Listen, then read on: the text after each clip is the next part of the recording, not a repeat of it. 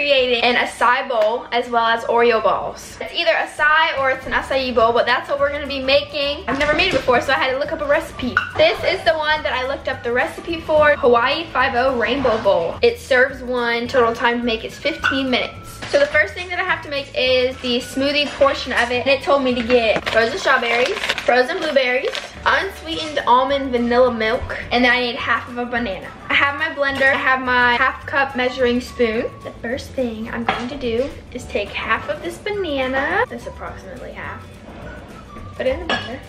Oh, these smell so good. They really do smell them. And then I'm gonna take half a cup of frozen strawberries. And then I'm going to take a half a cup of frozen blueberries. Frozen blueberries are ugly. Half a cup of unsweetened vanilla almond milk. I really hope I'm doing this right. Blend on low until large chunks are broken down, then gradually increase speed, adding a splash of milk at a time. Does anyone know how to work a blender?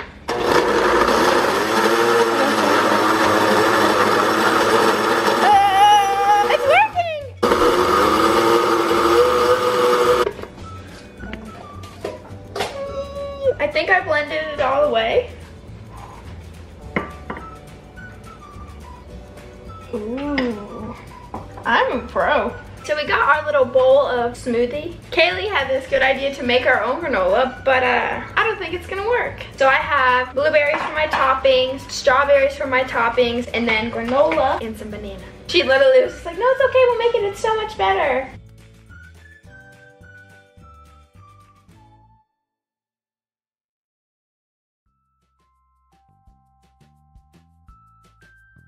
We do not have granola because someone thought it would be a great idea to make our own, and look what she came up with. What is that?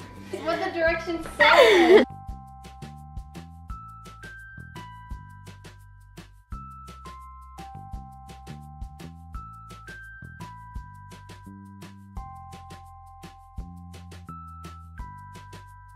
Oh!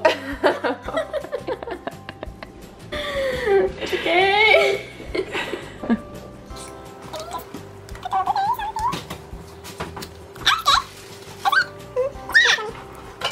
I did that. Hello. Alright guys, I just want to thank you so much for watching. I can still see you in the back. I think we did it very successfully. The granola was a fail, but it's okay. Let me know if you want to do more trying to make food in the comment section below. Again, thank you so much for watching and stay fabulous.